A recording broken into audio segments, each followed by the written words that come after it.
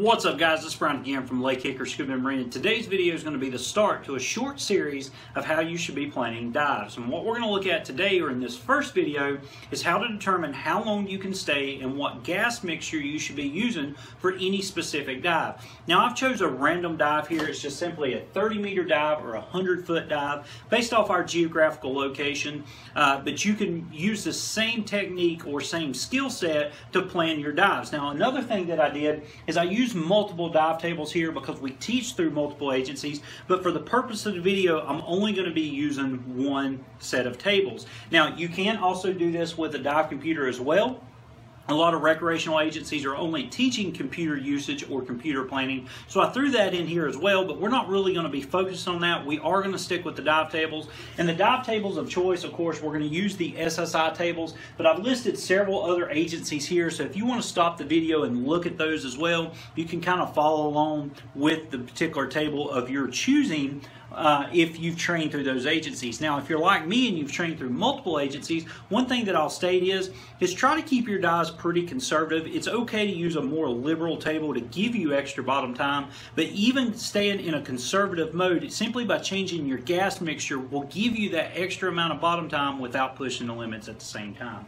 So the tables of choice that we're going to use for the purpose of the video are the SSI tables. And like I said, we're going to be working at a depth of 30 meters or 100 feet. And what we're going to look at is what gas blend should we be using for that particular dive to maximize the most amount of time that we can spend while underwater.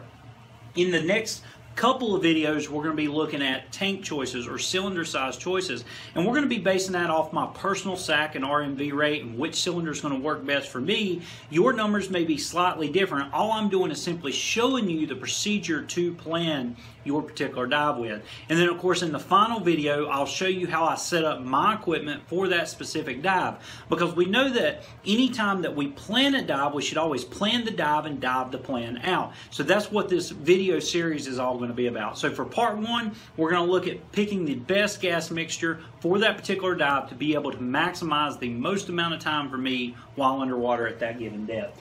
So using the SSI tables here and going to a depth of 100 feet, I've got several different gas blends up on the tables. I've got, of course, a standard breathing gas of 21%, and it looks like I've got around that 20-minute mark, which is pretty typical for most recreational agencies. That's going to be that average amount of time that they give you. Just as a quick comparison, you'll see another one of the larger agencies says I've got 20 minutes. Another agency says I've got 18 minutes. The Navy tables, which are pretty much the most liberal table system out there, says I'm around the 25-minute mark. And then, of course, a dive computer of my choosing, which is the Marina Smart, says I got about 17. So that 20 minutes is kind of that average go-between for most agencies. If I jump up to, say, a NOAA 1 blend, which is 32% nitrox or enriched air nitrox, I'm really only gaining 5 minutes of bottom time, which is really not that big a deal, unless maybe you're searching for something, maybe you're doing spearfishing, or maybe you just want to explore a little bit more. So 5 minutes is not really that much more time. I need a little bit extra time out of there. So if I bump up to, say, a 36% blend, which is a NOAA 2 blend, of course, I'm going to have a maximum bottom time of 30 minutes, so I'm really getting where I want to be at. However, it throws my partial pressure of O2 up to a 1.52 ppO2, and that's too much for me. I want to keep it at 1.4 or lower. I believe in the 1.4 being the maximum, the 1.6 being the contingency plan. Now, we understand in technical dives sometimes we plan to the 1.6, but in this particular dive, this is a recreational dive, I want to stay at the 1.4 and lower. So 36% is not going to be my best mix here. If I jump up to the 40%, which happens to be the maximum O2 that you can use at a recreational level, it throws my PPO2 well above the 1.6. I'm at a 1.61. Although it does give me 40 minutes of bottom time, that's more of a technical based dive, not a recreational dive. So we're going to stay completely away from that altogether. But I do want to look for the best mix. And if you go back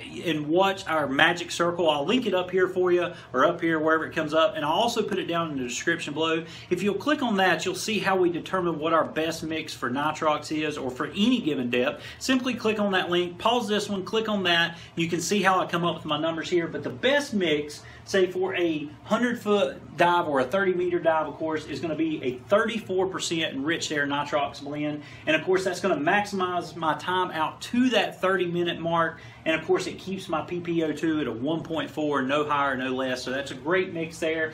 And it actually gives me the same amount of bottom time as what the 36% does, yet it does not send me over the 1.4 partial pressure of O2. So for this particular dive here, going to 100 feet, I'm going to personally choose to use a 34% blend. Now, based off your geographical location, based off what your dive shop may mix as far as nitrox, if they do partial pressure blending, or let's say they got a nitrox stick, this should be no problem for them whatsoever to blend up for you. Now, if they bank nitrox, you may not have that option. They may just have 32 or 36%. With that being said, of course, you're going to go with the 32%. Even though it only gives you 5 extra minutes, it's going to be a little bit better for you as well than the standard breathing gas of 21%.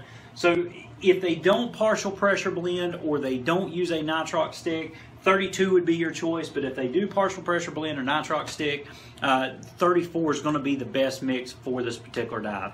Guys, that's going to be it for this video, just showing you how easy it is to do this. If you got any questions on how I come up with these numbers, obviously the 32 and the 36%, we simply just got off the tables here from SSI, but the 34%, we had to use the air equivalency depth equation, and it was one of our previous videos we just put out. I'll also put it down in the description below. Simply click on that link and it'll show you how easy it is to do that equation, and that's where we come up with the numbers here as well. Now, there is an Easter egg in this video, and I feel pretty confident if you've paid close attention, somebody out there will catch up on it, and I want to see if you do. I'm not even going to mention it other than there's an Easter egg here, and I hope to make a future video on this as well. And if somebody calls me out on it, I promise you I'll feature you in our video and make a video on how we come up with a particular number, but I'll see if you can find it as well. But guys, I'll be making 2 more videos in this series. One will be determine what size cylinder I need based off my SAC rate and RNV rate, and then the third video will be gear configuration. What gear configuration is going to work best for me based off my cylinder size, based off my gas mixture, and based off the dive that I'm making. So that'll be for video 2 and video 3. But guys, that's going to end it for this video. If you got any questions, please put it down in the comment section below. If you find the Easter egg, please put it down in the comment section below as well. And I promise you I will make a video on this particular issue here of this set of tables I've set up here, and let's see if everybody catches it. But guys, if you like this video, if you found it interesting, or if you're thinking that the future video is going to be interesting, definitely hit the like button for me. As always, guys, make sure you follow us on Instagram and Twitter, like us on Facebook, pin us on Pinterest, subscribe to us here on YouTube, and as always, guys, we appreciate your business.